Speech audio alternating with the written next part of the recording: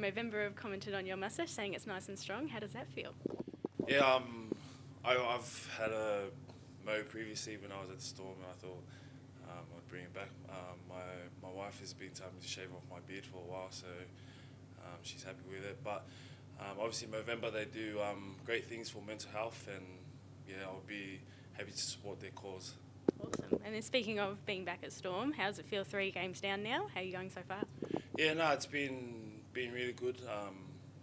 The lads have turned around a hard spot, and they're playing good footy again. So I'm just happy to be a part of it. To be honest, yeah. Awesome. And you scored the opener last week in front of a massive crowd in Brisbane. What does that feel like?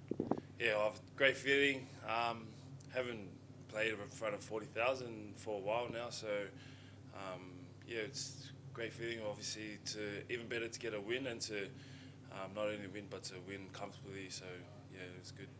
And you're heading into the business end of the season now. How does it feel out on training? Is it kind of a bit more intense, or how's it going? No, I think now that's sort of business end. We're trying to strip it back a bit more. Play a bit more simple. The boys know what they're doing and who they come against. So I think simple is best for us at the moment. Yeah. Awesome. And you came in obviously halfway through the season. How are you feeling with your league and getting back into it again? Oh yeah, it's weird, At the start of the season, I was playing Super Rugby, and end of season now I'm playing NRL. So I think it's been helpful playing with a great team to make your job way easier. So all I'm doing at the moment is when an opportunity is given, I try and play the best I can for the team.